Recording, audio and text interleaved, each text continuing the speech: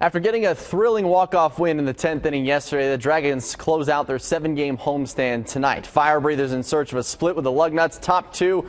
Tough night for Mark Armstrong. Dragons defense commits 3 errors. Armstrong struck out 3 over 5 2/3, 4 runs, but only 2 earned. Bottom 5, Dragons in a 4-0 hole. Narciso Crook drives one to the right to right center. Josh Almonte can't make the impressive diving catch. Ball will roll all the way to the track. Dragons would score twice in the inning, but that's all they'd get. They fall 4-2.